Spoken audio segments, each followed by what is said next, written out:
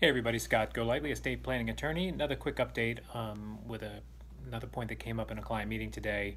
This has actually come up a few times in the last couple weeks, so I thought I'd go online about it.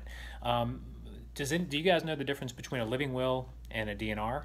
I mean, that comes up a lot, okay? So when we're doing our planning, one of the documents we recommend in our practice is a living will, also called a living will advance directive. Not a fun document to think about, certainly, but if I'm ever in a persistent vegetative state, terminally ill condition with no brain function, I want to be permitted to die naturally, and that's my declaration that that's what I want.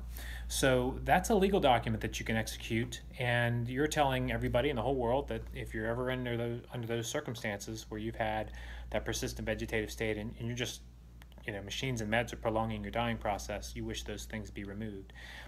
That's a living will advance directive. A lot of clients get that confused with what's called a DNR, or do not resuscitate. Now in Virginia, a DNR is a document between you and your physician. Under a DNR, they're not going to do chest compressions, they're not going to ventilate you, even if you're just simply unconscious, right?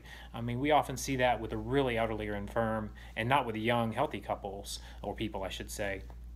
So, keep that in mind. We don't do DNRs here at our office. We do living wills and advanced directives, and there's a significant difference between the two, and just thought a quick video clarifying that would be helpful.